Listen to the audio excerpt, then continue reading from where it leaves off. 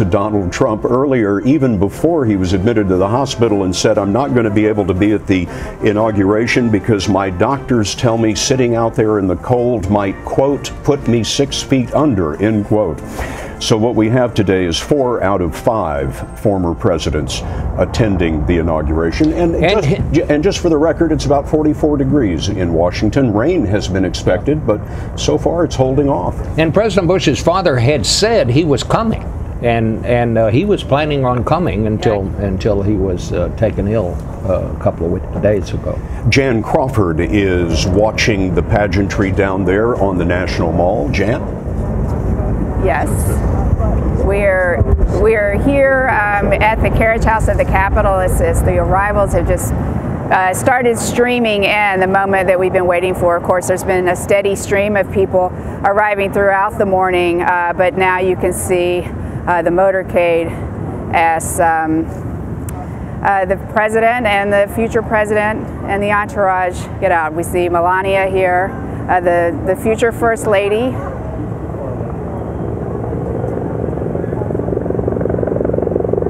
And others all arriving to go and take their positions where President Obama will turn over those reins of power and President-elect Trump will become president. You know, Scott, the inaugurations up until Ronald Reagan came to town were held on this side of the Capitol. And Ronald Reagan, being an old movie actor, and his aide, Mike Deaver, they came up to sort of scope things out as they were getting ready for the inauguration, and they said, well, wait a minute, the good picture is on the other side of the Capitol, on the west side of the Capitol, and for that reason they decided to start holding it on the west side of the Capitol, and since Reagan, that's where it's been, and it is a much better picture. It's a magnificent picture because you can look all the way down the mall to the Washington Monument and the Lincoln Memorial. Here you have the president-elect and the president for a few more minutes, Barack Obama, making their way now up to the stands. Ladies and gentlemen, the children of Vice President-elect Pence. Thank you, sir. Good to be back.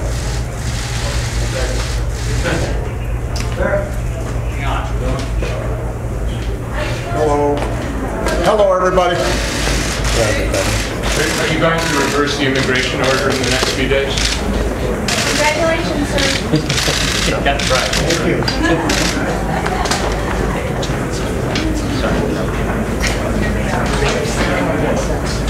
Okay, Laura, we're moving.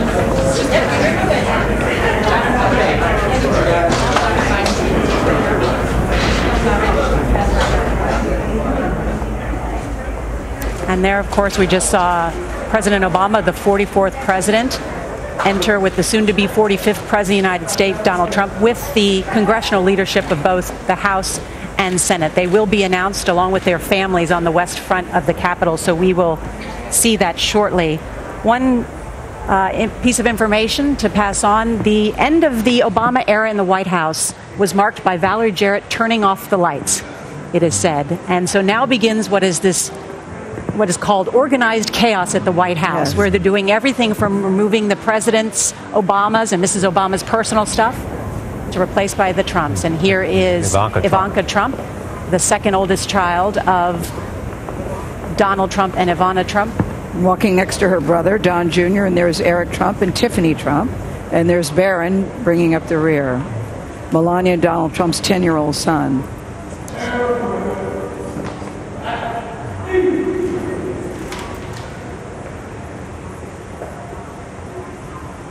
Donald Trump has been very close to his family, as we all know. Yes.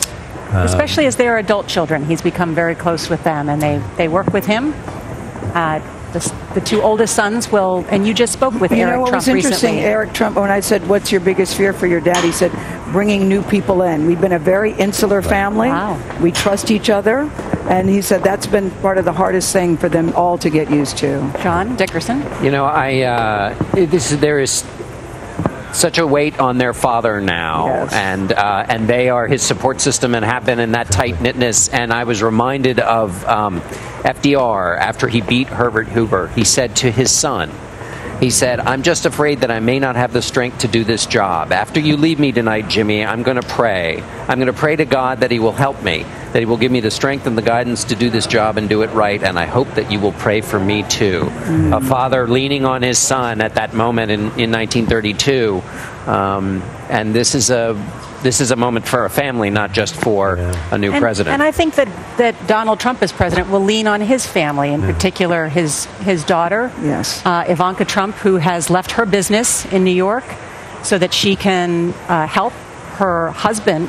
The son-in-law of Donald Trump has been named a senior advisor. Also has a very key position. And they will all admit, too, Nora, that Ivanka Trump, they believe, is the favorite, which is unusual when you hear Favorite children child. say that about the favorite child. Well, and when you ask people who've been on this journey with Donald Trump in the campaign, who can make him change his mind? It is Ivanka She's the Trump. one they named. Let's listen now as they Senate announce the Majority children. Secretary Laura Dove and the House of Representatives Chief Administrative Officer Philip G. Kiko.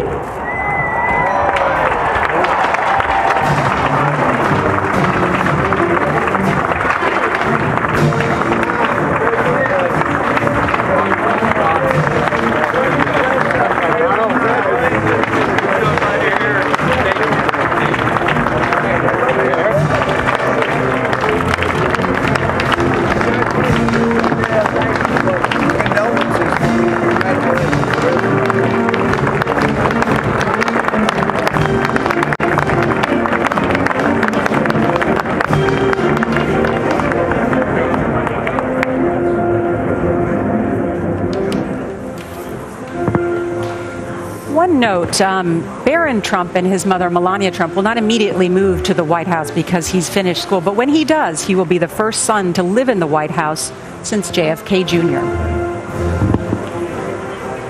And that's been more than 50 years to have a boy of that age. Yes, inside the White House. Because, of course, George W. Bush had 2 daughters. Barack There's Obama Barron had there. 2 daughters. As we watch this, you wonder what are the thoughts of Donald J. Trump and Barack Obama. Well, what they are looking at from their vantage point is the entire Washington Mall, which is about half full with supporters. There are estimates it could be anywhere from 800,000 to 1 million. About half the size is Barack Obama's. But look at this crowd. This is what they see right now. A sea of people who supported Donald Trump throughout this extraordinary campaign and are here to witness this peaceful transition of power. What we will see once everybody is there is we will see opening ceremonies. Then the Associate Justice Clarence Thomas will administer the vice presidential oath to Mike Pence, and then the Chief Justice will step forward to administer the presidential oath to Donald Trump. That oath must be administered before 12 noon. Before 12 noon. And they're a little behind in coming from the White House, so they will make sure that that happens before 12. John, should we talk about this inaugural address? I mean, you know, he's going to be taking the oath of office on the Lincoln Bible.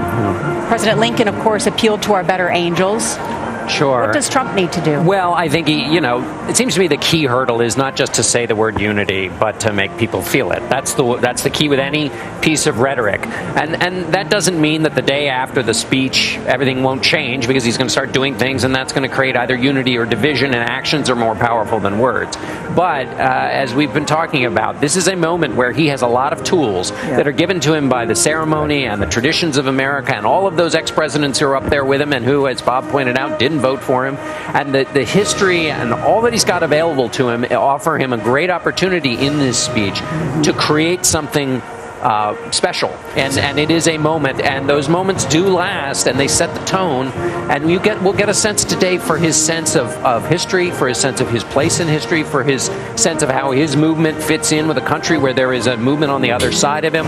All those questions will be answered. Well, Susan Page told us earlier today that he has to deliver a spectacular address, that was her word, and that after from election night, he hasn't said anything that has been unifying to the country. There has been, in Donald Trump, there has been two Trumps. The Donald Trump of his kind of intense Trump that we all know, and then the other at times who, like election night. Yeah. But as she pointed out, there really haven't been the symbols of reaching out since that speech. And, that's the test of his presidency. Deeds count, but small gestures can make a difference. Yes. And you were looking at, the beginning of the definition of the Trump presidency. That's exactly right. These are the first steps. And, just like your mom taught you about the first day in school, first impressions do matter. Now, Donald Trump has made a lot of impressions, obviously, over the course of a campaign. Oh, shouting USA, USA. Let's listen.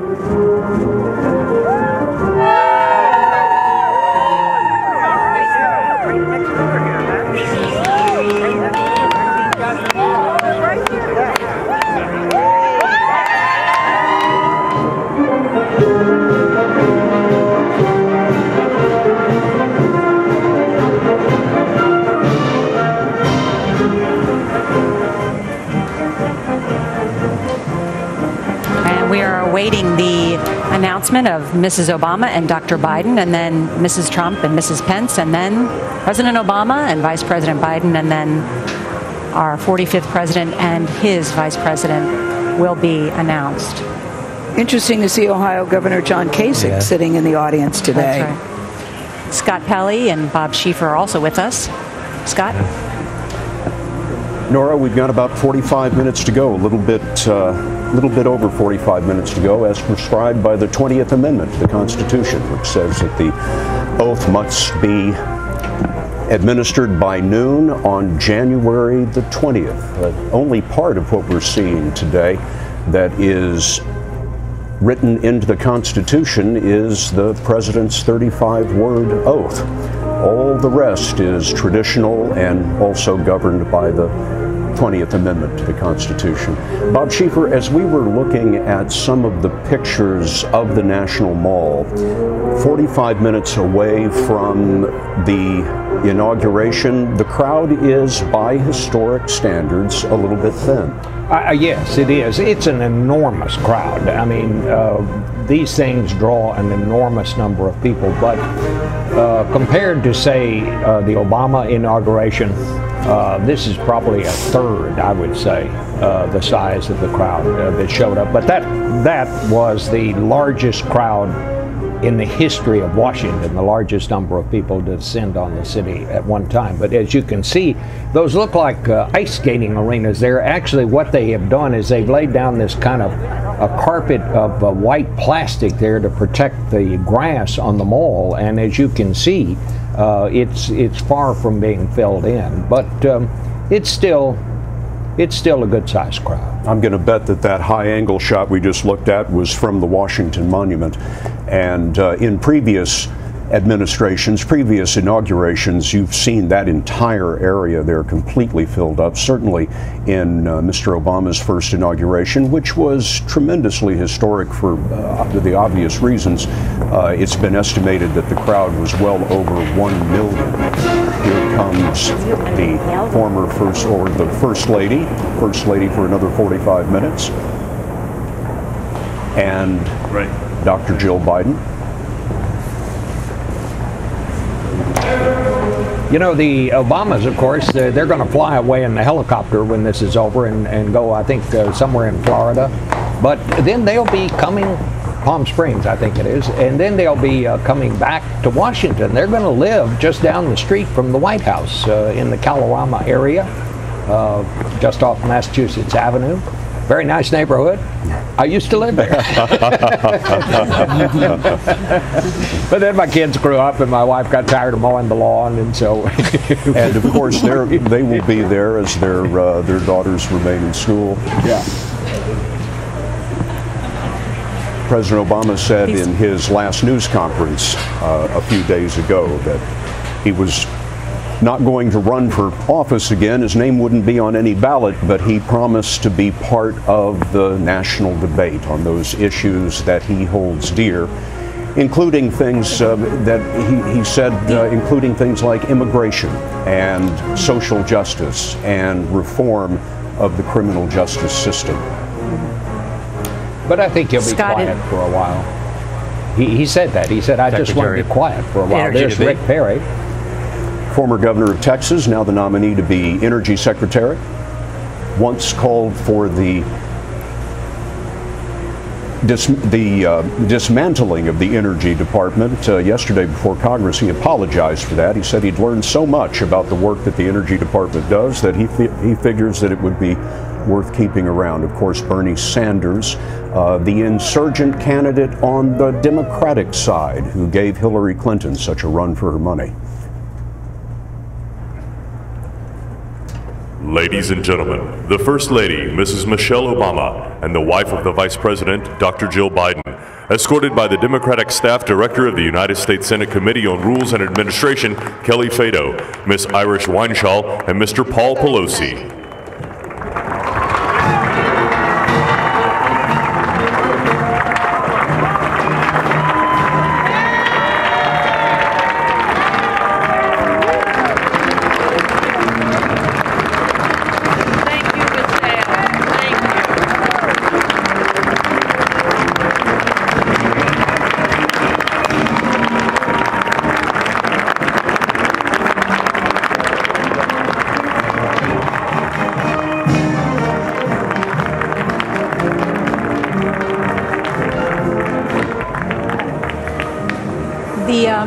I think it's important to remember that the First Lady and Dr. Biden, it's an unpaid position, and they give up their lives in many ways to do great public service. And these two have become very close friends, and they have worked so hard to bring attention to our men and women in the military. Yeah, they've become close, as their husbands have as well. And I think that this is going to be a lifelong friendship on both sides. They have great affection for each other. Mm-hmm. And of course, they're alongside the Clintons as they watch this moment. It's not always been easy for Mrs. Obama as First Lady. She's talked about some of the constraints, and they say they're looking forward not only to sleeping in, but also just going to the grocery store. No, I've heard her say, I'll be excited just to be able to roll my window down. Yes. Without people getting alarmed at that. Yeah. So they will be leaving Washington in about an hour. It won't be Marine One, because when you're on the helicopter, it's called Executive One, but they will take off to Andrews Air Force Base and then fly a plane that's formally the same as Air Force One, but it's not called Air Force One when he's not on it, to go to take a vacation. Yeah, heading to Palm Springs, California. They said they both need some downtime. It'll be interesting to see who's going to be on the plane with them when they take off today. And if they follow tradition, they'll meet with staff at Andrews as they leave the helicopter and go to the plane taking them to Palm Springs. Up next, we are awaiting Mrs. Trump and Mrs. Pence to be announced, the future First Lady. Let's listen.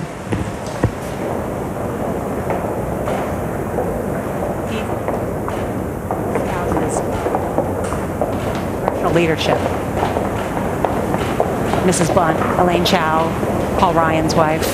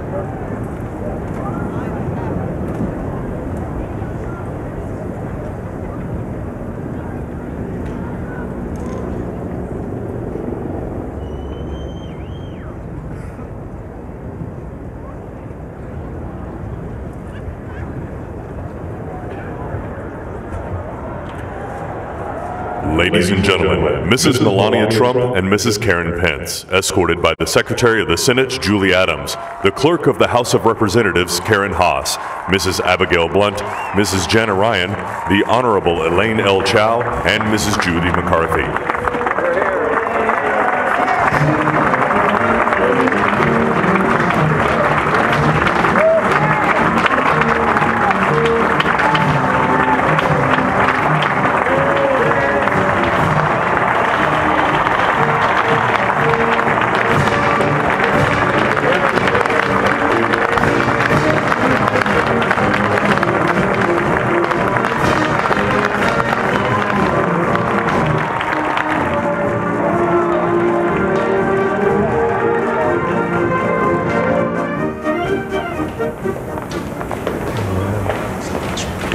Well, there is the president and the vice president coming in.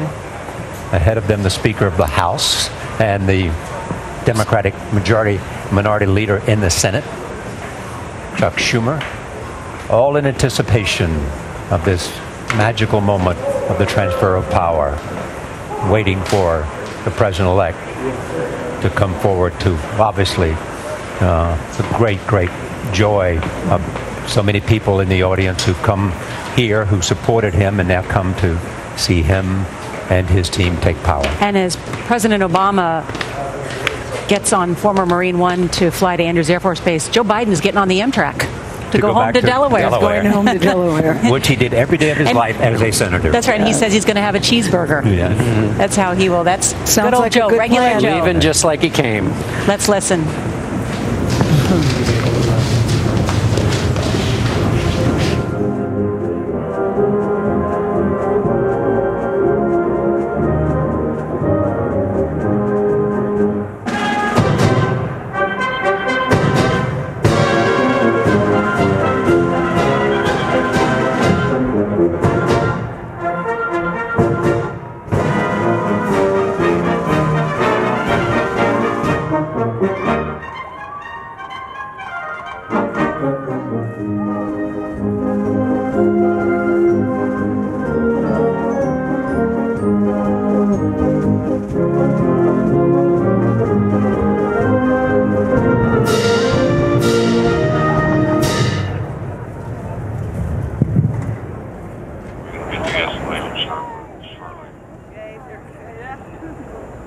On the screen, guys. Back up.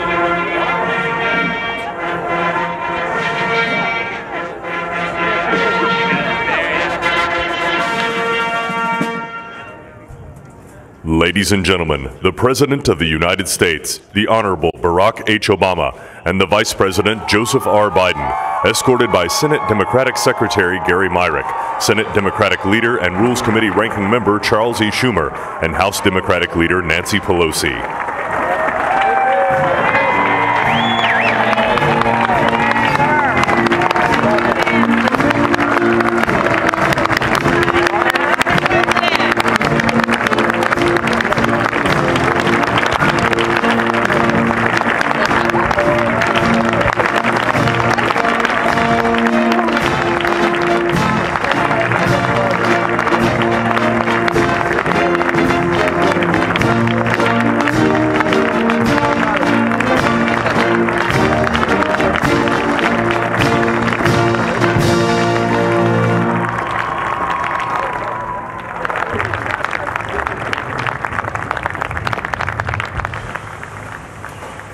There he is, President Obama, shaking hands with the Trump family as they await their father.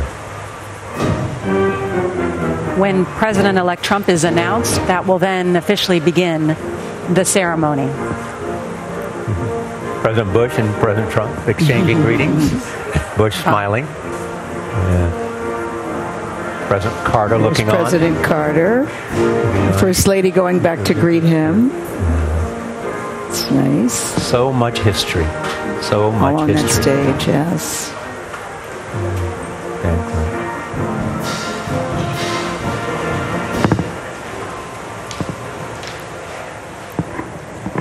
Are we done? Are we good?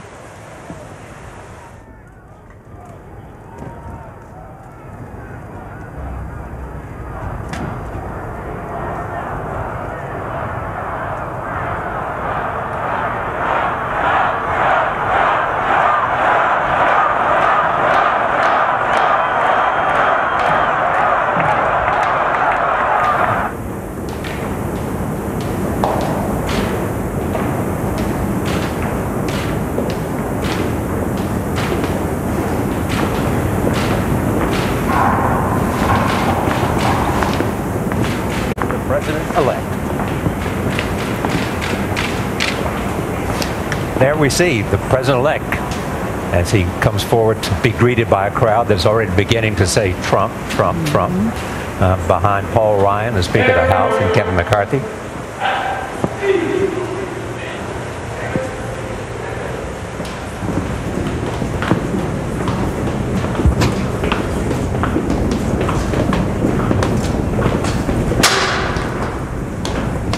What must he be thinking, John, at this moment as he's walking down? You see a sea of humanity waiting for you, and you hear the calls, as Charlie pointed out, of Trump, Trump, Trump. This is his moment right now.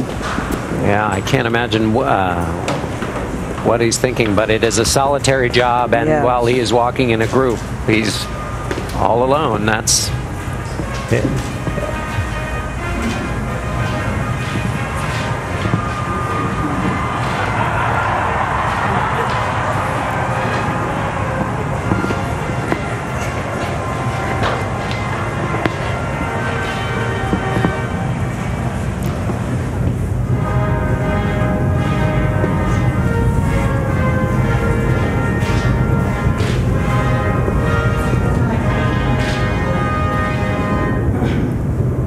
Ladies and gentlemen, the Vice President-elect, Michael Richard Pence.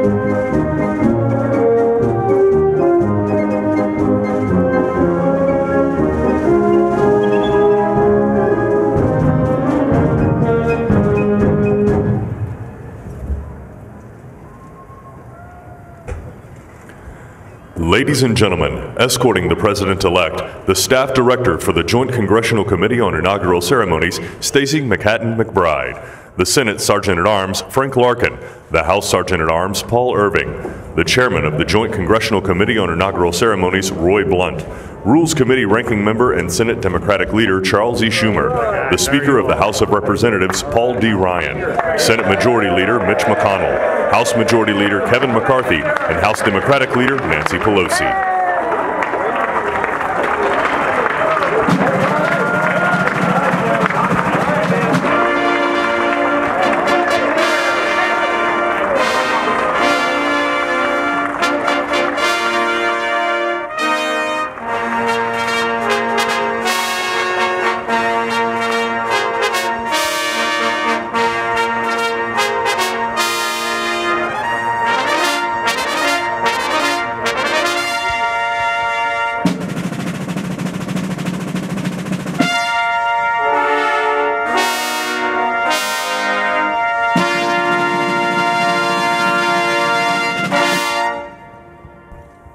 Ladies and gentlemen, the President-elect of the United States, Donald John Trump.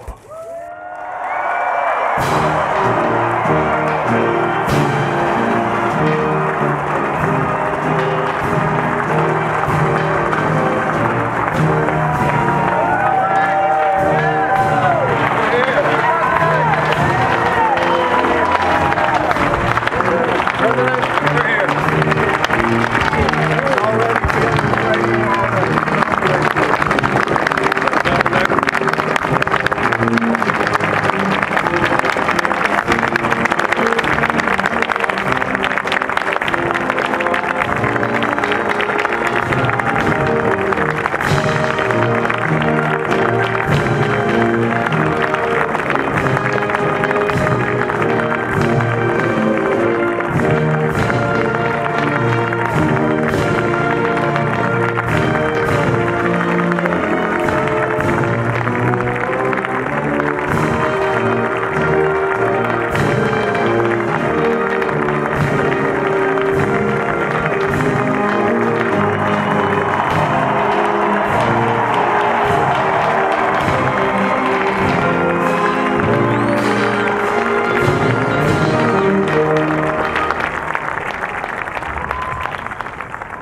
Ladies and gentlemen, the chairman of the Joint Congressional Committee for Inaugural Ceremonies, the Honorable Roy Blunt.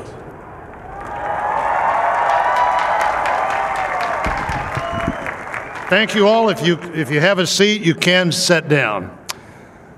Mr. President, Mr. Vice President, Mr. President-elect, Mr. Vice President-elect, ladies and gentlemen, welcome to the inauguration of the 45th President of the United States of America.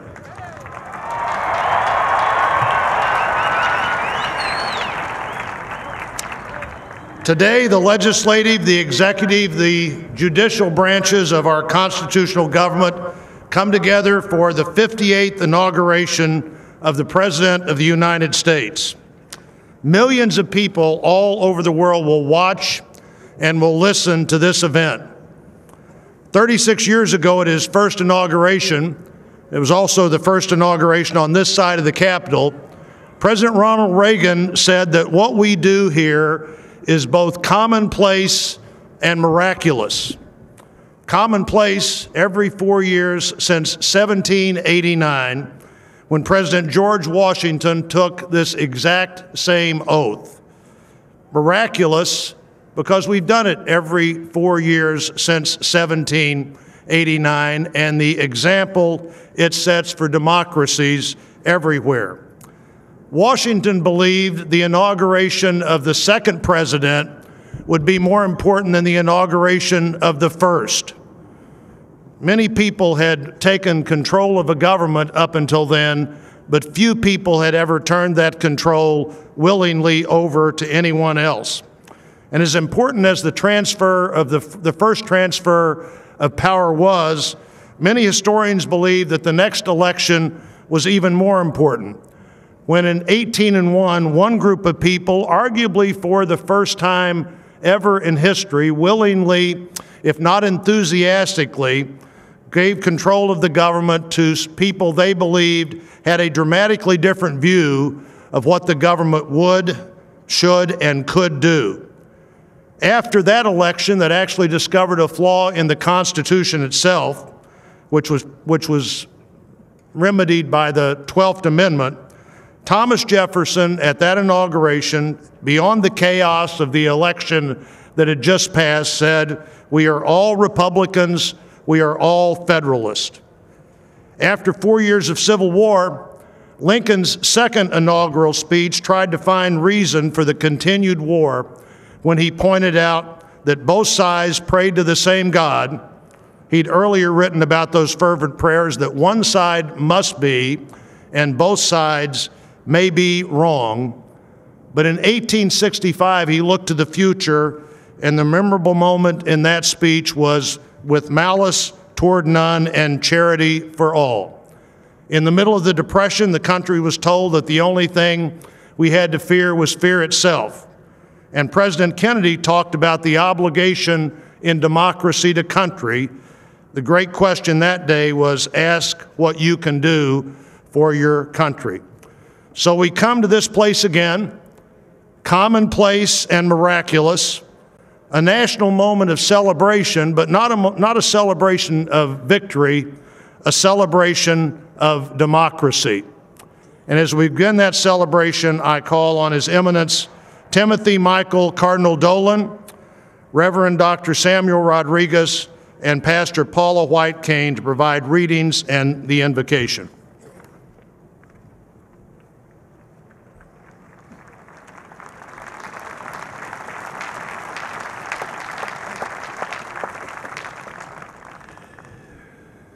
The prayer of King Solomon from the Book of Wisdom.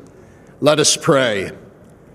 God of our ancestors and Lord of mercy, you have made all things, and in your providence have charged us to rule the creatures produced by you, to govern the world in holiness and righteousness, and to render judgment with integrity of heart. Give us wisdom, for we are your servants, weak and short-lived, lacking in comprehension of judgment and of laws. Indeed, though one might be perfect among mortals, if wisdom which comes from you be lacking, we count for nothing. Now with you is wisdom, who knows your will and was there when you made the world, who understands what is pleasing in your eyes, what is conformable with your commands. Send her forth from your holy heavens, from your glorious throne dispatch her, that she may be with us and work with us, that we may grasp what is pleasing to you. For she knows and understands all things, and will guide us prudently in our affairs, and safeguard us by her glory. Amen.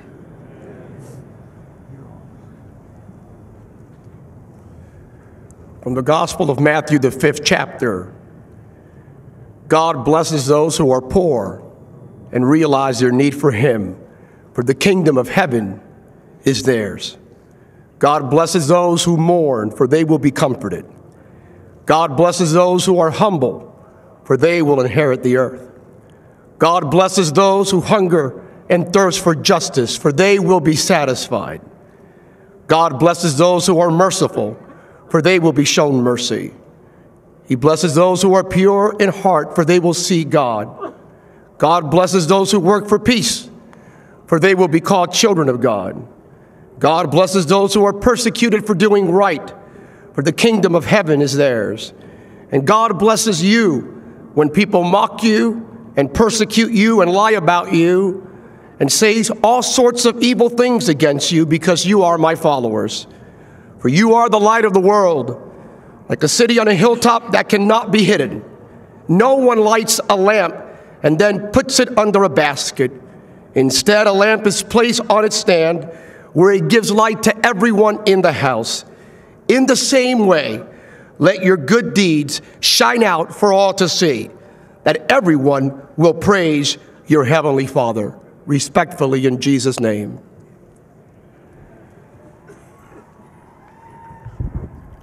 We come to you, Heavenly Father, in the name of Jesus, with grateful hearts, thanking you for this great country that you have decreed to your people. We acknowledge we are a blessed nation with a rich history of faith and fortitude, with a future that is filled with promise and purpose. We recognize that every good and every perfect gift comes from you, and the United States of America is your gift, for which we proclaim our gratitude. As a nation, we now pray for our President, Donald John Trump, Vice President Michael Richard Pence, and their families.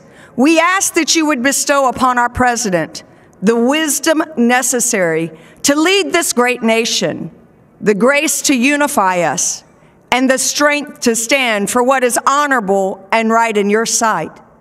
In Proverbs 21:1, you instruct us that our leader's heart is in your hands. Gracious God, reveal unto our President the ability to know the will, your will, the confidence to lead us in justice and righteousness, and the compassion to yield to our better angels. While we know there are many challenges before us, in every generation you have provided the strength and power to become that blessed nation. Guide us in discernment, Lord, and give us that strength to persevere and thrive. Now bind and heal our wounds and divisions, and join our nation to your purpose. Thy kingdom come, thy will be done. The psalmist declared, let your favor be upon this one nation under God.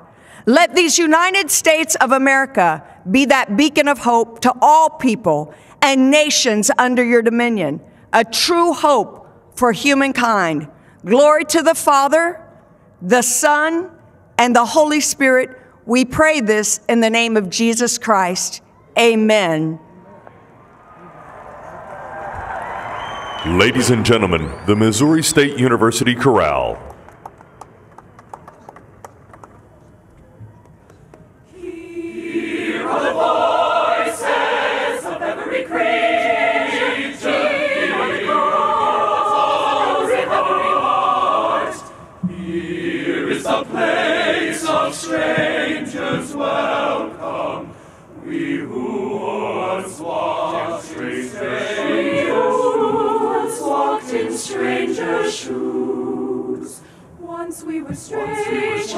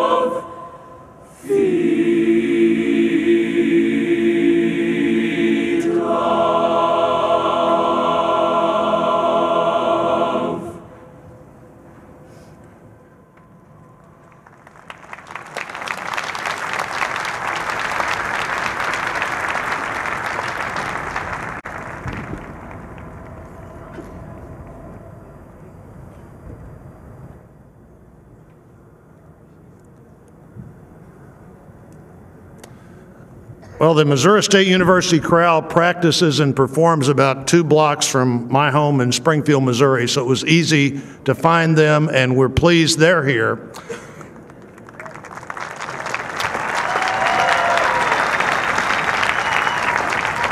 It's also a great opportunity for me to introduce my colleague, the Senator from New York, Chuck Schumer.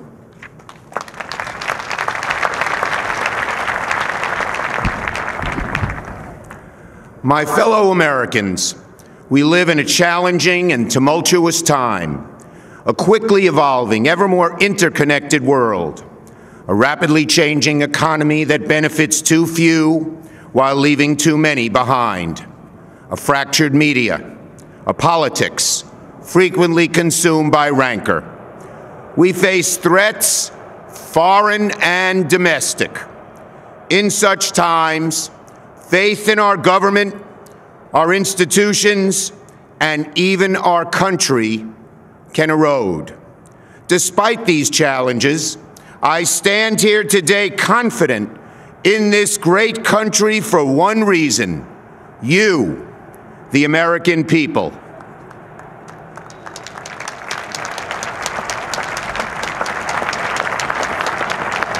We Americans have always been a forward-looking, problem-solving, optimistic, patriotic, and decent people.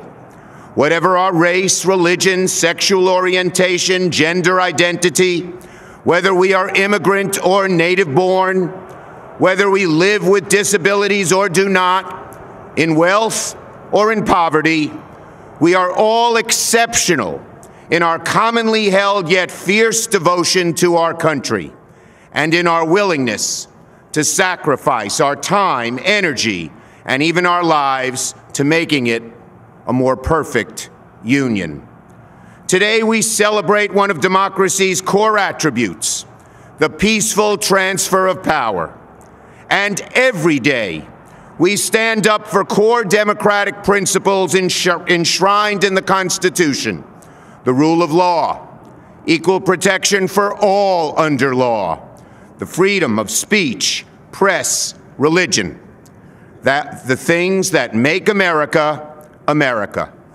And we can gain strength from reading our history and listening to the voices of average Americans.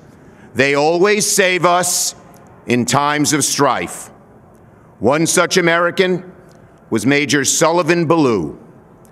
On July 14, 1861, when the North and South were lining up for their first battle, a time when our country was bitterly divided and faith in the future of our country was at a nadir, Major Ballou of the 2nd Rhode Island Volunteers penned a letter to his wife, Sarah.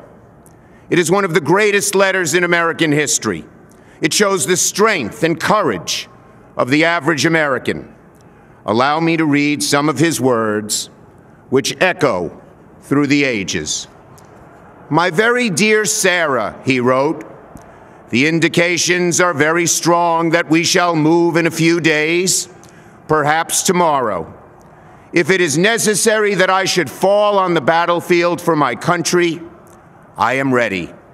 I have no misgivings about or lack of confidence in the cause in which I am engaged, and my courage does not halt or falter. I know how strongly American civilization now leans upon the triumph of the government, and how great a debt we owe to those who went before us through the blood and suffering of the Revolution. And I am willing, perfectly willing, to lay down all my joys in this life to help maintain this government and to pay that debt.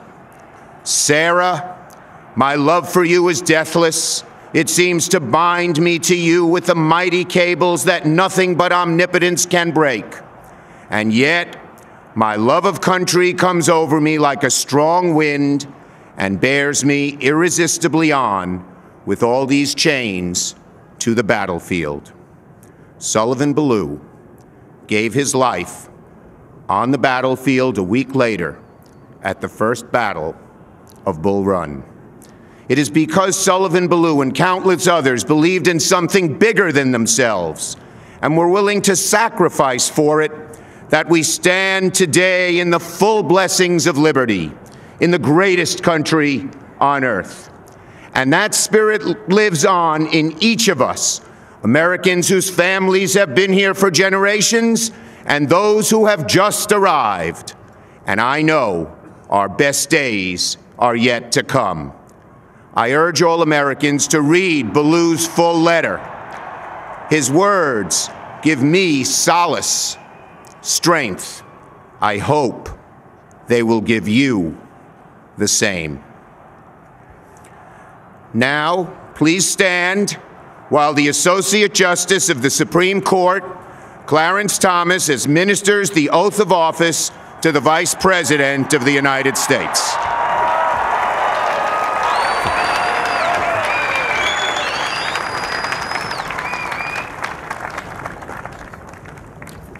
Place your hand on the Bible.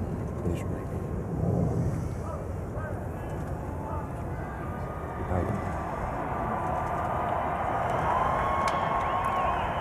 next Vice President-elect. Would you raise your right hand and repeat after me? I, Michael Richard Pence, do solemnly swear I, Michael Richard Pence, do solemnly swear that I will support and defend the Constitution of the United States that I will support and defend the Constitution of the United States against all enemies, foreign and domestic, against all enemies, foreign and domestic, that I will bear true faith and allegiance to the same, that I will bear true faith and allegiance to the same, that I take this obligation freely, that I take this obligation freely, without any mental reservation or purpose of evasion, without any mental reservation or purpose of evasion, and that I will well and faithfully discharge and that I will well and faithfully discharge the duties of the office on which I'm about to enter. The duties of the office on which I am about to enter. So help me God. So help me God.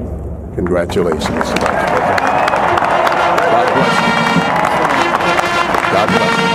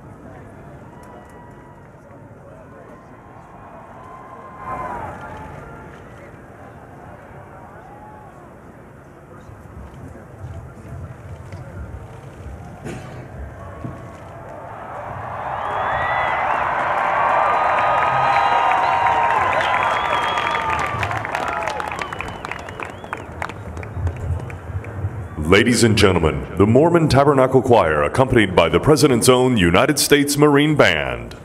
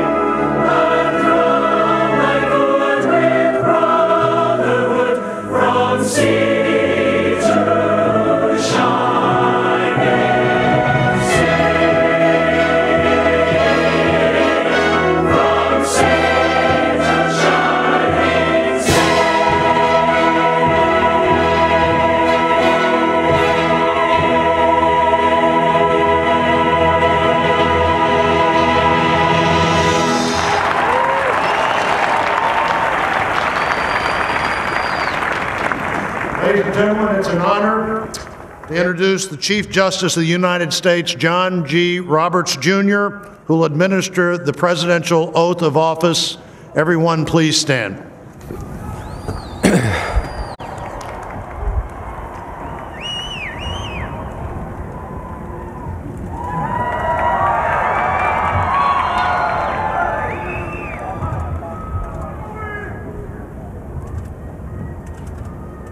Please raise your right hand and repeat after me.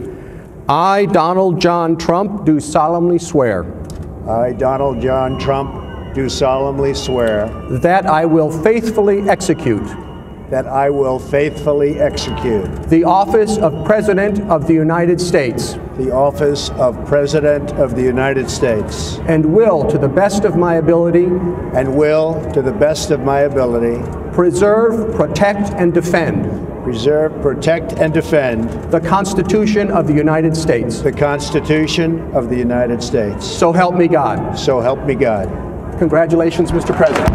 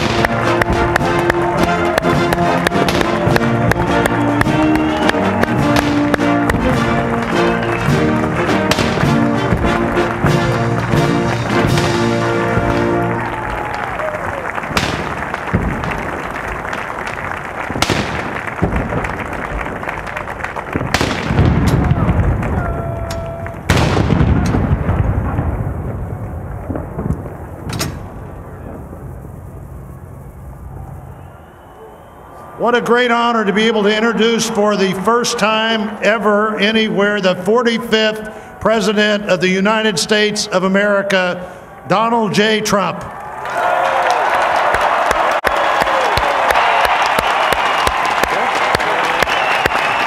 I get that one right?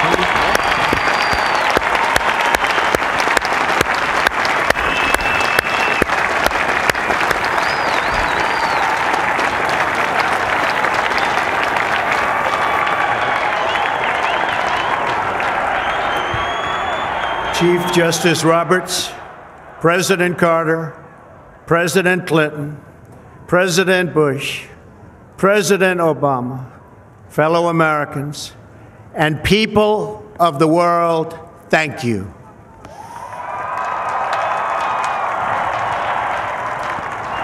We, the citizens of America, are now joined in a great national effort to rebuild our country and restore its promise for all of our people.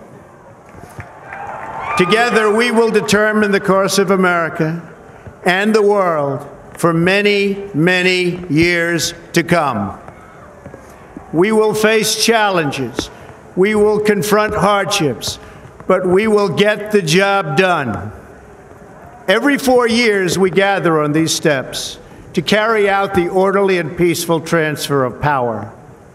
And we are grateful to President Obama and First Lady Michelle Obama for their gracious aid throughout this transition.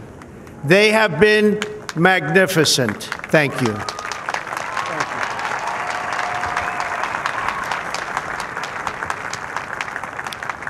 Today's ceremony, however, has very special meaning, because today we are not merely transferring power from one administration to another or from one party to another, but we are transferring power from Washington, D.C., and giving it back to you, the people.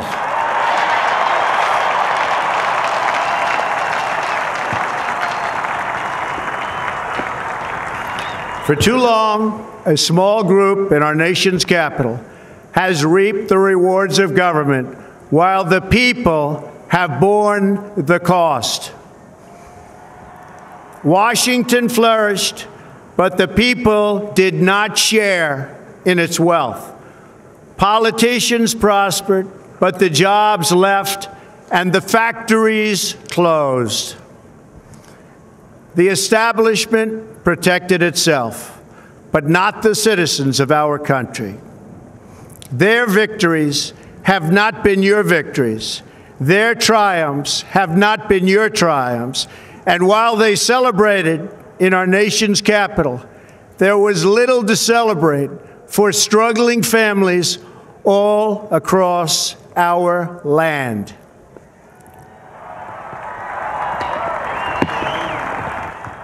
That all changes starting right here and right now, because this moment is your moment. It belongs to you.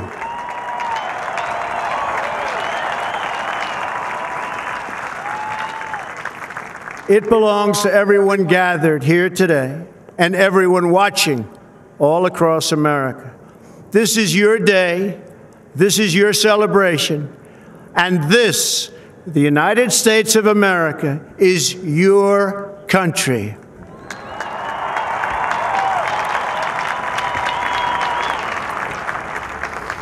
What truly matters is not which party controls our government, but whether our government is controlled by the people.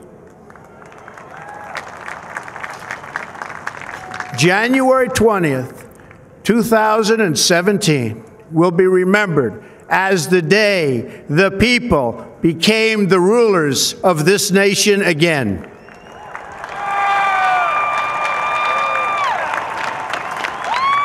The forgotten men and women of our country will be forgotten no longer. Everyone is listening to you now. You came by the tens of millions to become part of a historic movement, the likes of which the world has never seen before.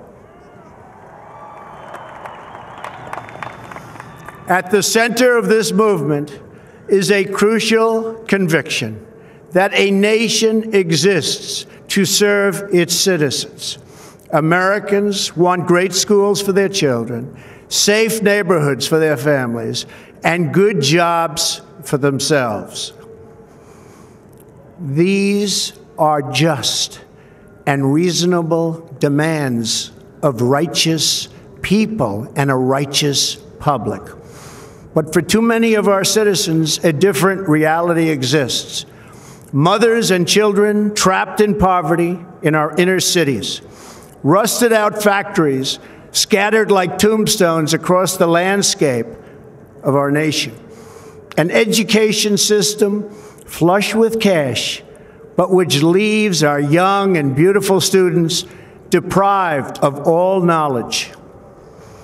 And the crime, and the gangs, and the drugs that have stolen too many lives and robbed our country of so much unrealized potential. This American carnage stops right here and stops right now.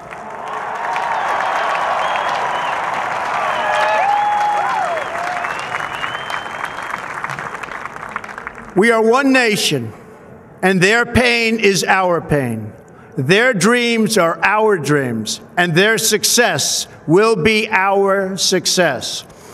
We share one heart, one home, and one glorious destiny. The oath of office I take today is an oath of allegiance to all Americans.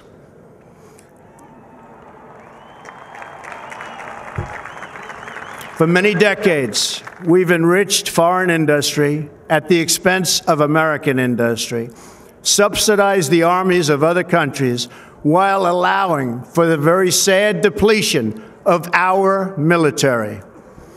We've defended other nations' borders while refusing to defend our own.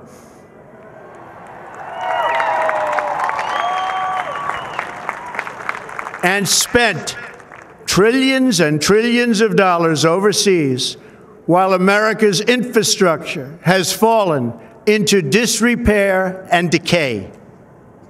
We've made other countries rich, while the wealth, strength, and confidence of our country has dissipated over the horizon. One by one, the factories shuttered and left our shores, with not even a thought about the millions and millions of American workers that were left behind. The wealth of our middle class has been ripped from their homes and then redistributed all across the world. But that is the past, and now we are looking only to the future.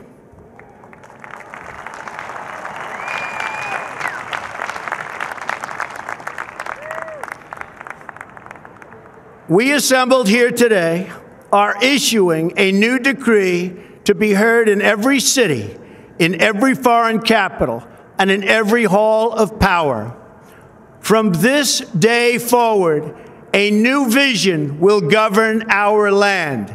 From this day forward, it's going to be only America first. America first.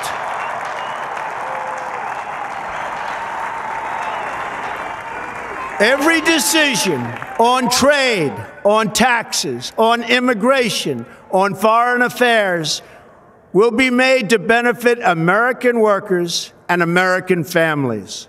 We must protect our borders from the ravages of other countries, making our products, stealing our companies, and destroying our jobs.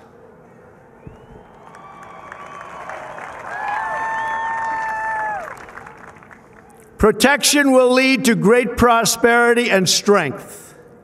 I will fight for you with every breath in my body, and I will never, ever let you down.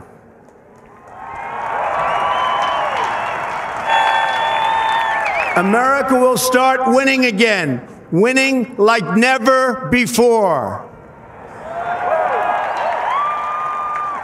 We will bring back our jobs. We will bring back our borders. We will bring back our wealth. And we will bring back our dreams.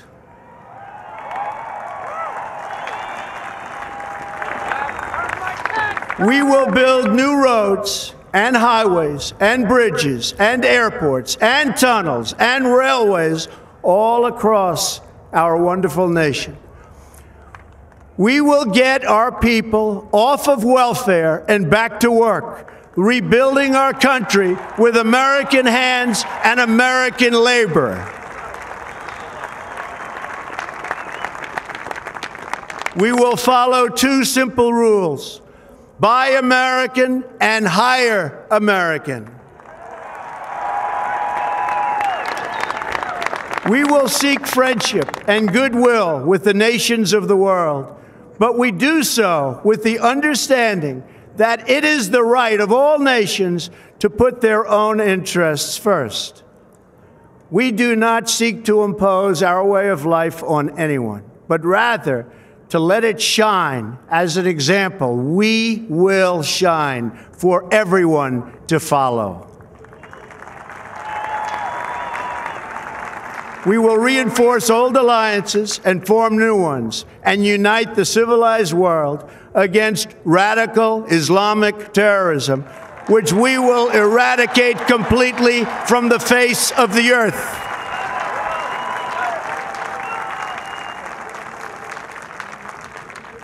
At the bedrock of our politics will be a total allegiance to the United States of America.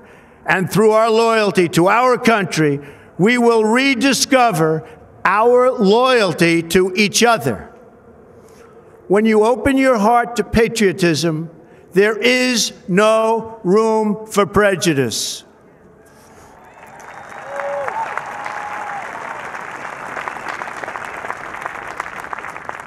The Bible tells us how good and pleasant it is when God's people live together in unity. We must speak our minds openly, debate our disagreements honestly, but always pursue solidarity. When America is united, America is totally unstoppable.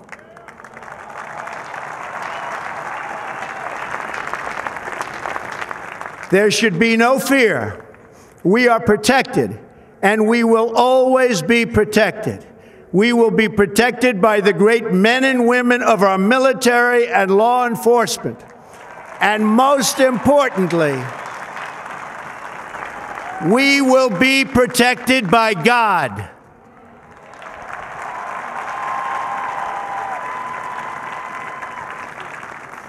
Finally, we must think big and dream even bigger. In America, we understand that a nation is only living as long as it is striving. We will no longer accept politicians who are all talk and no action, constantly complaining but never doing anything about it.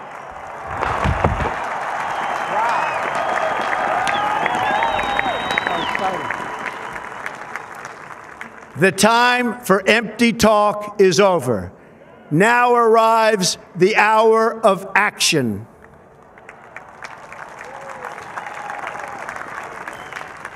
Do not allow anyone to tell you that it cannot be done. No challenge can match the heart and fight and spirit of America. We will not fail. Our country will thrive and prosper again. We stand at the birth of a new millennium, ready to unlock the mysteries of space, to free the earth from the miseries of disease, and to harness the energies, industries, and technologies of tomorrow. A new national pride will stir our souls, lift our sights, and heal our divisions. It's time to remember that old wisdom our soldiers will never forget, that whether we are black or brown or white, we all bleed the same red blood of patriots.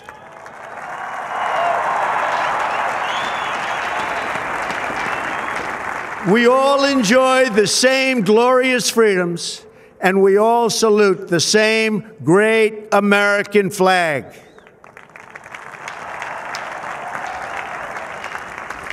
And whether a child is born in the urban sprawl of Detroit or the windswept plains of Nebraska, they look up at the same night sky, they fill their heart with the same dreams, and they are infused with the breath of life by the same almighty Creator.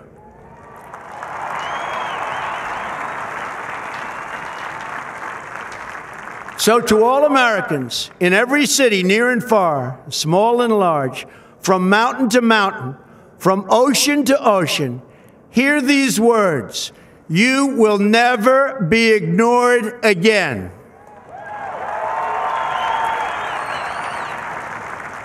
Your voice, your hopes, and your dreams will define our American destiny. And your courage and goodness and love will forever guide us along the way. Together, we will make America strong again. We will make America wealthy again. We will make America proud again. We will make America safe again. And yes, together, we will make America great again. Thank you, God bless you, and God bless America. Thank you. God bless America.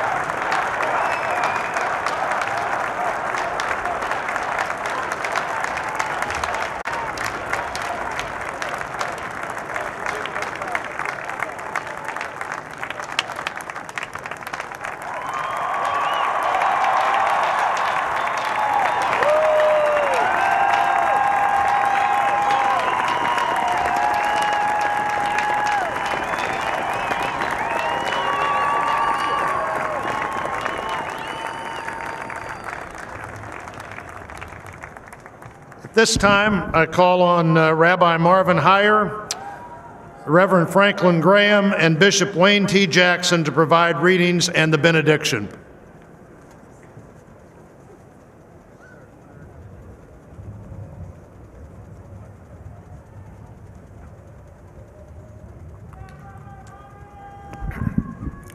Eternal God, bless President Donald J. Trump and America, our great nation.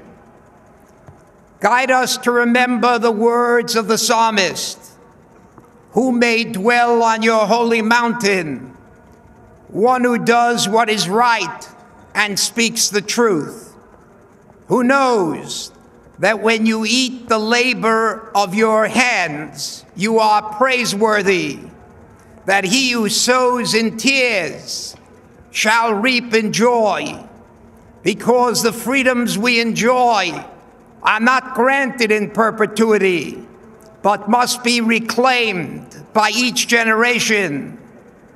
As our ancestors have planted for us, so we must plant for others. While it is not for us to complete the task, neither are we free to desist from them. Dispense justice for the needy and the orphan, for they have no one but their fellow citizens. And because a nation's wealth is measured by her values and not by her vaults, bless all of our allies around the world who share our beliefs. By the rivers of Babylon, we wept as we remembered Zion. If I forget thee, O Jerusalem, may my right hand forget its skill. The doer of all these shall never falter. May the days come soon when justice will dwell in the wilderness and righteousness will abide in the fertile fields, and the work of righteousness will be peace, quietness, and confidence forever. Amen.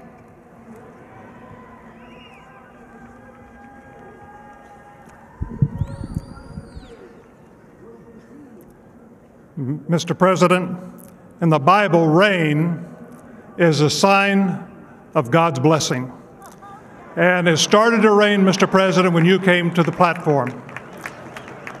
And it's my prayer that God will bless you, your family, your administration, and may He bless America. The passage of Scripture comes from 1 Timothy chapter 2. I urge then, first of all, that petitions, prayers, intercession, and thanksgiving be made for all people, for kings, for all those in authority, that we may live peaceful and quiet lives in all godliness and holiness. This is good, and it pleases God, our Savior, who wants all people to be saved and come to a knowledge of the truth. For there is one God and one mediator between God and mankind, the man Christ Jesus, who gave himself as a ransom for all people. Now to the King eternal, immortal, invisible, the only God, be honor and glory forever and ever. In Jesus' name, amen.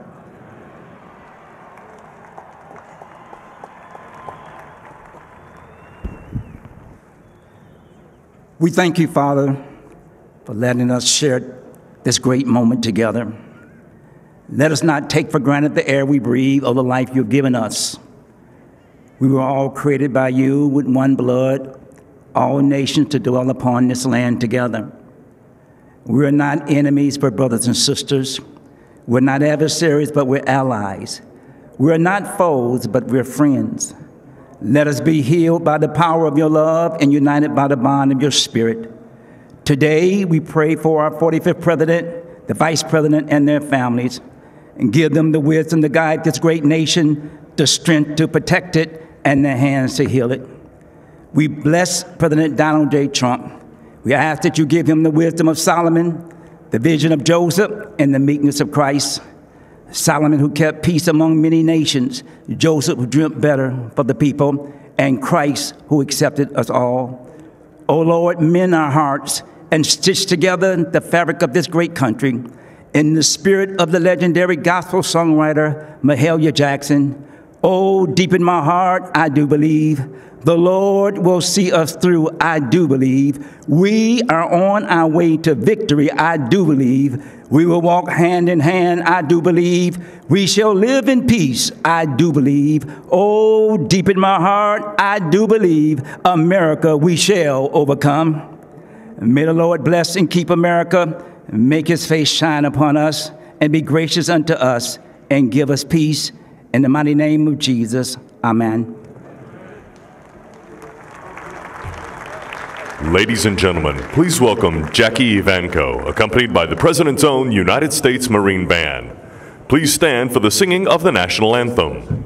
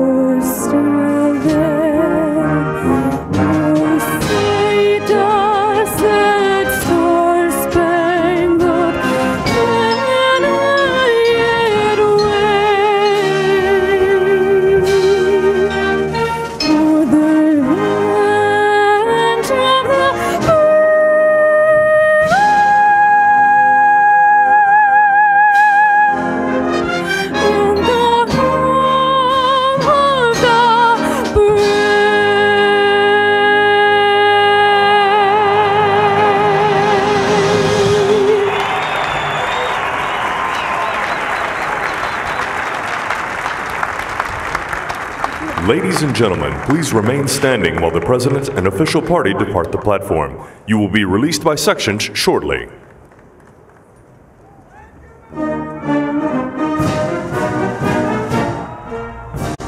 Donald Trump, 45th President of the United States. And the pendulum swings, as it does throughout our history. This time it swings toward a populist, isolationist philosophy, part of the American debate from the earliest days, which has found its 21st century voice in Donald Trump. Bob Schieffer, that was not, to my mind, the speech of a Republican or a Democrat. He excoriated both parties.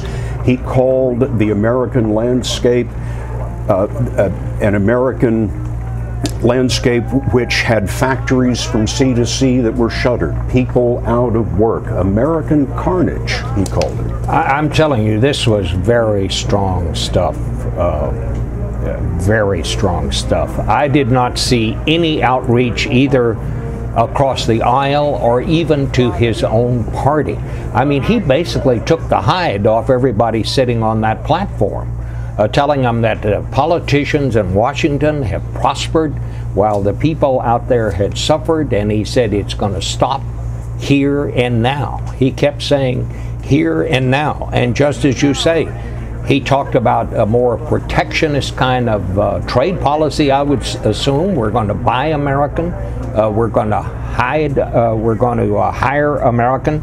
He said we have enriched other governments and defended other borders while we failed to do that for our own borders. That is part of all this he's been talking about. Is NATO obsolete?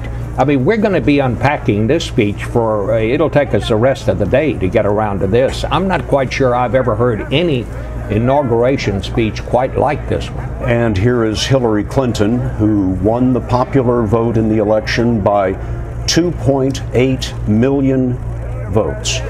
Donald Trump won by 77,000 votes when you add together the states of Pennsylvania, Wisconsin, and Michigan, the states that put him over the top.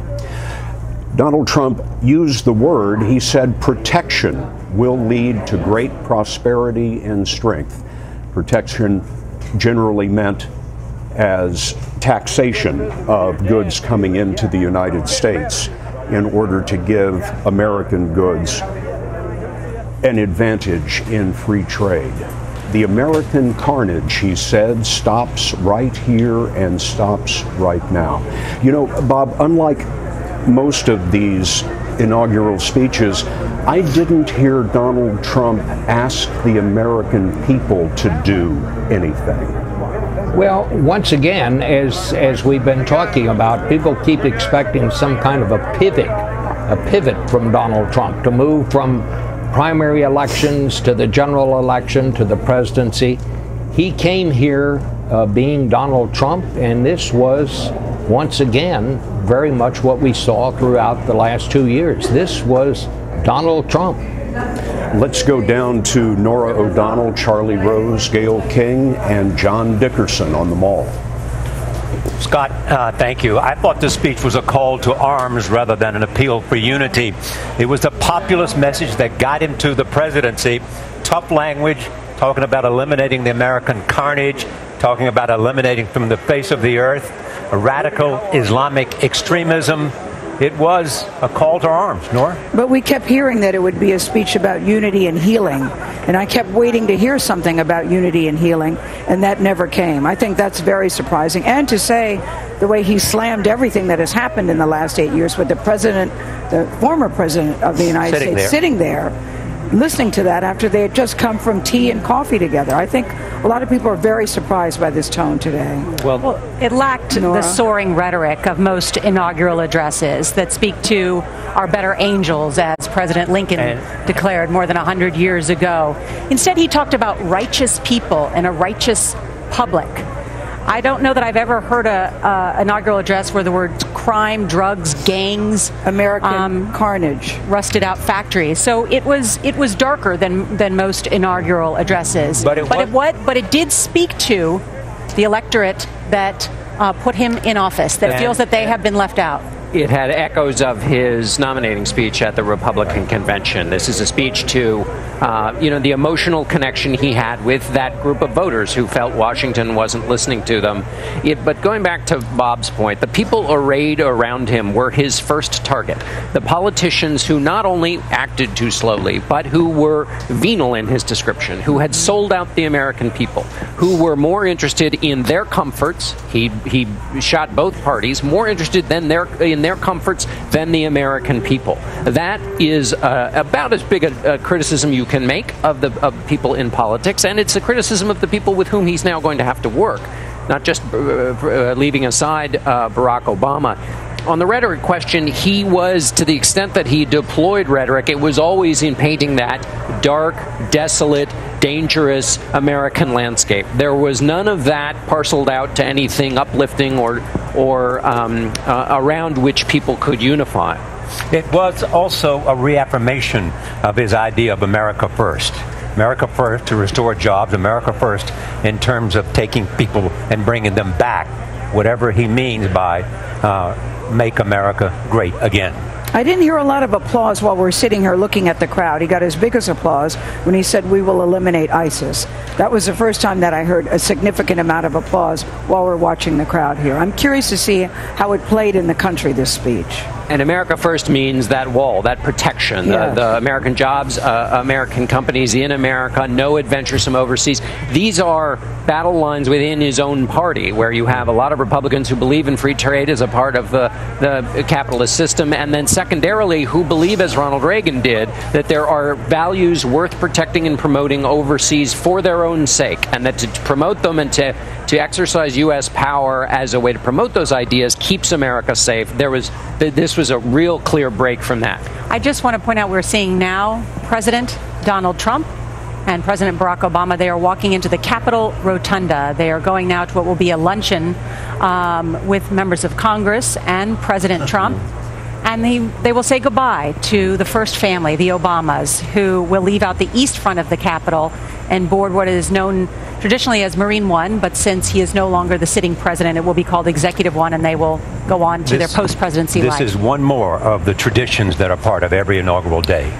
Meeting with the leaders of Congress after you make the inaugural speech. In talking to people who've watched Donald Trump through his whole career, they define his opening gambit is often, as Richard Lefrak, one of his longtime friends, said, is to throw hand grenades at the beginning, destabilize everyone, and that it is in some instances a negotiating ploy, which is to say he knows ultimately he's going to have to be somewhere else, but if you start at the furthest edge, then you can come back to it. We're on the National Mall, and on the other end of the U.S. Capitol is the Lincoln Memorial. And on the Lincoln Memorial are actually etched the words from President Lincoln's inaugural address. That's why these inaugural addresses matter. They get etched in stone. What of this address does he want to have etched in stone? And that will be something to look closely at, to mark his future monument, to mark his future library. These are the most iconic speeches, some of the most iconic things of American history. Well, this one is likely to be known forever as the American Carnage speech. That was the most striking phrase in it. He was speaking to, in my estimation, and only to, the people who got him elected. Let me just add one thing here. Let me just add one thing here, Charlie. When the first George Bush made his inaugural address, he said, "We meet on democracy's front porch, a grand place to talk as neighbors and friends. This is the day our nation is made whole." This was not a speech, a friendly speech to the neighbors. This was serving notice that there's a new guy on the block, and we're going to do things in a different way. His way. His way. And it was a speech to those people who elected him. There we see the former president and the new president walking through Congress to attend a lunch together. No. I know President Obama's not going to the lunch. He's going to be saying goodbye to him. Then the president will come back. This is the east front of the Capitol and the steps, and they will say goodbye. It's a beautiful wave goodbye. And the Obamas will get on the helicopter and go to Joint Air Force Base. Wonder what they're saying. I don't know, but you think about this, and this is the way the former presidents have traditionally left. But think about back in the day of Harry Truman. He put his suitcases in the family car, and he and his wife drove back to Missouri. What a difference a few years makes. President Obama kissing his wife's hand as they're preparing to head down the steps to the helicopter and leave Washington.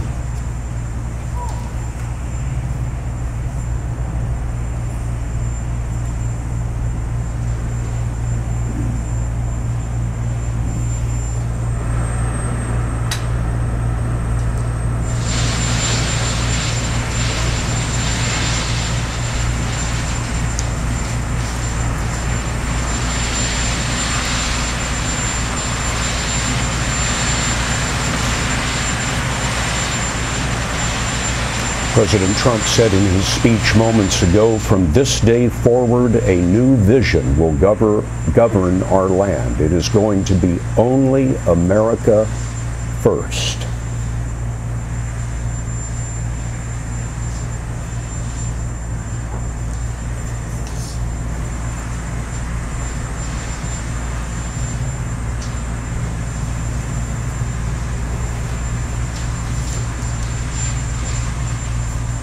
The new vice president sending off the old.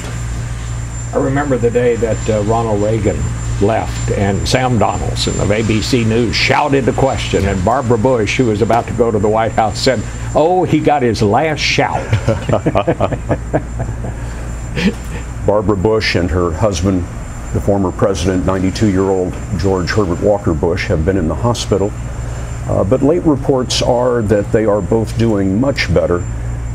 The former president has had pneumonia, but we are told that all signs are toward improvement, and they hope to have him out of the hospital soon. So I guess the former vice president, he's going down to the railroad station and get on the Amtrak and go back to Delaware, which he did, and you know, he commuted back and forth when he was in the Senate for so many years.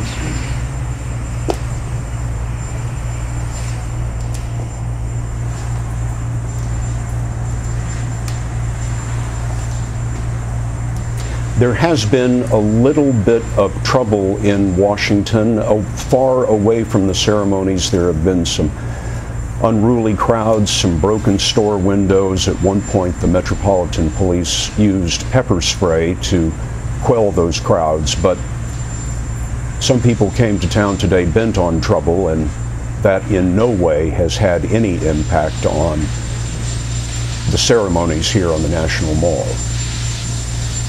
Let's watch and listen now as the first African-American president says his final goodbye.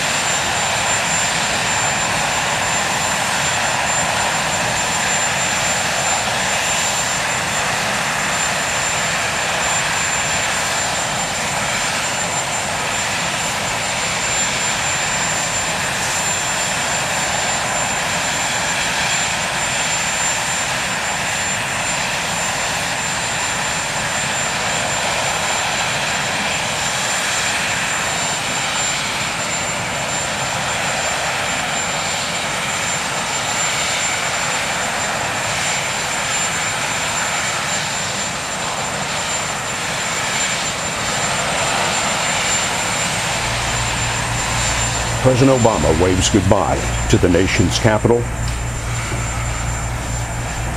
as the helicopter formerly known as Marine One now prepares to lift off from the grounds of the Capitol. The new President of the United States, Donald J. Trump, and the new First Lady are headed back into the Capitol for a traditional luncheon with members of Congress. And then he will be heading to the White House, and there will be hours of parades and festivities that go well into the night.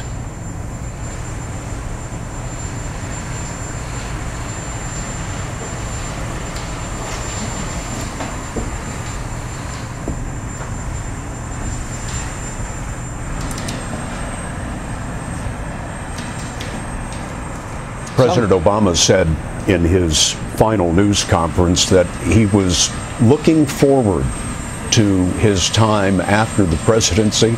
One of the things he said was he was looking forward to when he wouldn't have to hear himself talking all the time. Some of us in television get that same feeling sometimes, Scott. It'll be interesting now. Some former presidents in years past, that helicopter is lifted off and then headed down the mall. And of course, we'll see if that's what they choose to do today, to give them one last look at Washington, where they have spent 8 previous years. I'll have to check my history here, Bob, but Barack Obama is certainly one of the youngest former presidents in our history, if not the youngest. He has a long career ahead of him. Yes, he does. And we'll now have 5 former presidents, which may be a record number. I'm trying to think back.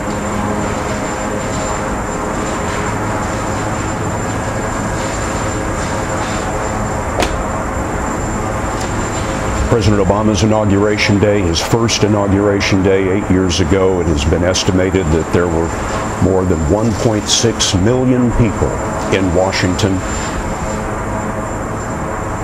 It was potentially the largest gathering in the history of the nation's capital.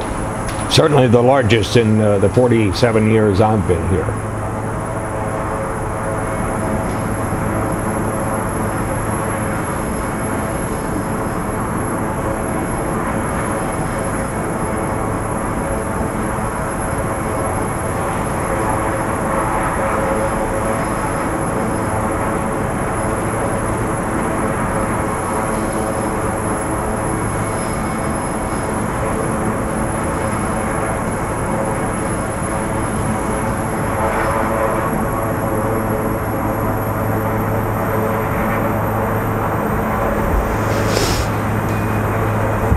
And they are off. A symbolic end to our traditional transfer of power.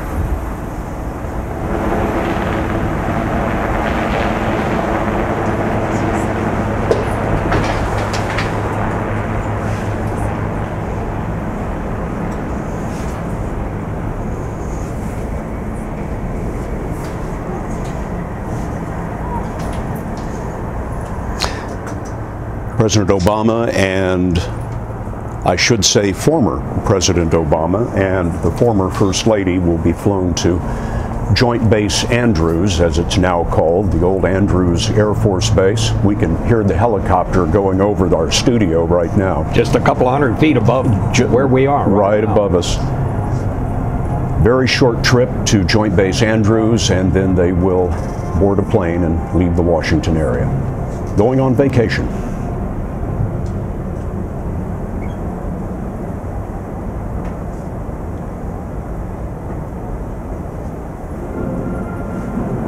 I'm always moved. I've watched a lot of presidents leave Washington, and it's always a touching moment, for want of a better phrase, for me. Some leave happily. I remember seeing Richard Nixon leave in one of the most bizarre and almost surreal kind of scenes that I saw at Andrews Air Force Base, waving goodbye as he always did, and yet he had just resigned the presidency.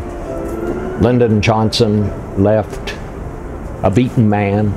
The war had worn him down, and yet, as the years went by, we came to recognize the enormous things that he had been able to do in the civil rights area. More than 400 pieces of significant legislation. We basically today live in Lyndon Johnson's America. That is the tower of the Trump Hotel that the helicopter just flew by, the old 19th century post office building here in Washington.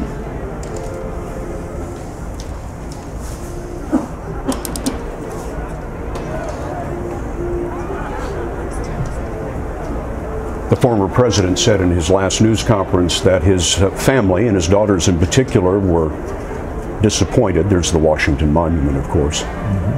We're disappointed in the way the election turned out, but he also said, quote, "I think we're going to be okay," referring to the nation, the transfer of power. And the president's former residence, now the residence of President Trump and the new First Lady. Let's go down to Charlie Rose, Nora O'Donnell, Gayle King, and John Dickerson. Scott, I'm looking at the speech that the new president just made, and he also said, it is time to remember that old wisdom. Our soldiers will never forget that whether we are black or blue, black or brown or white, we all bleed the same blood of patriots. And whether a child is born in the urban sprawl of Detroit or the windswept plains of Nebraska, they look up at the same night sky and they fill their hearts with the same dreams. That was what he also said near the end of his speech, but it was a call to action to put America first. No, but following up on that, Charlie, there was a part that stuck out to me. When you open your heart to patriotism, there is no room for prejudice. And I hope that is at least a message that people take away from today. I think it will be overshadowed by the direct message that he gave, and it was a warning to his own party, with whom we'll now see how things move in practice. But if you are a Republican, he is putting you on notice too. If you don't move fast enough and with the people's interests, he could deploy that kind of rhetoric towards Republican lawmakers, who he is, by today's actions and by his campaign. Remember, in campaign, Paul Ryan was one of his chief targets, that they will be as quickly on the wrong end of his view as perhaps Democrats. I mean, you can imagine Democrats being more pleased with some of the lines in that speech than traditional Republicans in terms of protectionism and America first. This is now Donald Trump's Washington. And what you see on the left-hand side of the screen there is the congressional luncheon for him. This has actually been a tradition for more than a century, and there will be about 200 guests there, including the president and vice president, their families, Supreme Court justices as well, all gathered there for several hours. Major Garrett reported earlier today that Trump had asked if he could just skip the lunch and get straight to work because he wants to quickly put pen to paper and issue some executive actions. And it will be a very short inaugural parade after that. But there'll be some ceremony that we'll cover. But I think what we're getting a sense here is, we see represented by these pictures, Obama has said farewell. This is an end of an era. And they're off to California, the family. I do like that he told Steve Kroft in 60 Minutes, Nora, that wherever he ends up tomorrow morning, he will not be setting his alarm. And I assume that that helicopter is making one last trip around Washington, as most presidents or former presidents want to do. Yes. Let us not forget that what we saw here at this inaugural day was a gathering of Republicans and Democrats, members of the Supreme Court and the Congress, all here to be part of what a democracy is about, the peaceful transfer of power, sometimes between people who do not see America in terms of policies the same way. And that was certainly true today. We're seeing the Bidens now. That's actually a train station. They're at Union Station here, and that was quick. That was quick. It's not far to go. Yeah, they have held what's known as the 1 p.m. Excella for the Bidens, who will go back to Delaware. And for those who know, Vice President Biden, former Senator Biden, he went back home to Delaware every night. He's taken more than 8,000 round trips in his career on Amtrak. He's been doing that since he was 29 years old. Yes. Should be do some free ones, I would imagine. Yes. Yes. So he's back on the train. He's back on the train back home, also with Senator Carper there as well from the great state of Delaware. And no doubt many of the conductors and those who work on this Amtrak know Biden by name, and he may know their children's names. I was going to say, and he knows them too. Yeah. He knows them too. And Nancy Cordes has covered Vice President Biden and his time in the Senate, and she's also there on the Hill covering this luncheon. Nancy?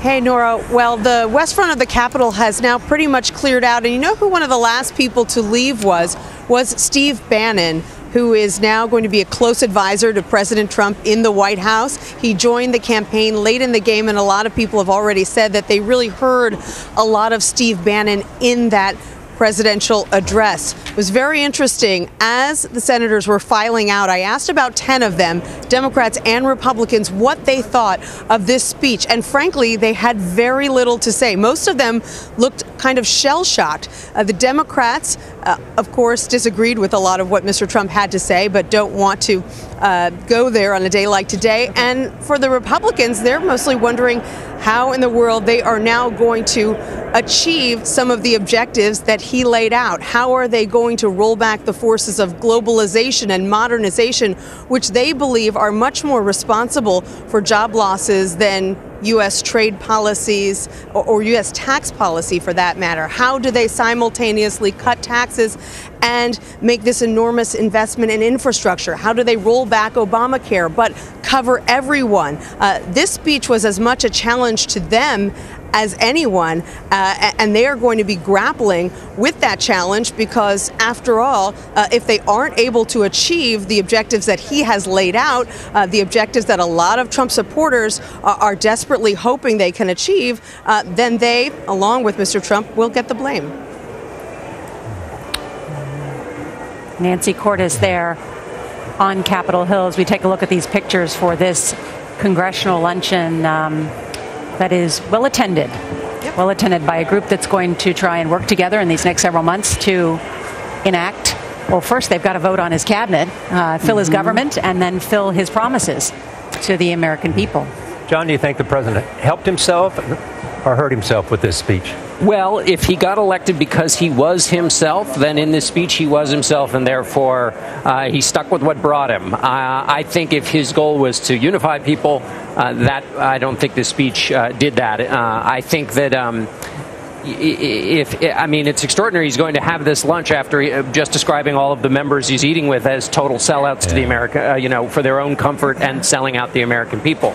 But his mode in business has been to do these big opening gambits and use that to control the negotiation. And this was his big opening gambit. John, it has worked for him. Yeah, it's a populist message that put him where he is today. It put him where he is today. But on the other hand, he has to deal with the political rally, the landscape he faces, which is his approval ratings are low, and he has an intense following. But there is also a lot of nervousness in the country, and this probably deepened both of those feelings. The followers who got just what they wanted, and those who are nervous, who are maybe more so. Right. You said at one point, John, sometimes his MO is to throw down a hand grenade and then dial it back. Would you describe this as a hand grenade being thrown today? I think so, yeah. To all of Washington, not just it wasn't Democrats. It was definitely a bipartisan hand grenade. You are watching CBS News coverage of the inauguration of Donald Trump. Coming up, the parade and Donald Trump moving into the White House on Pennsylvania Avenue.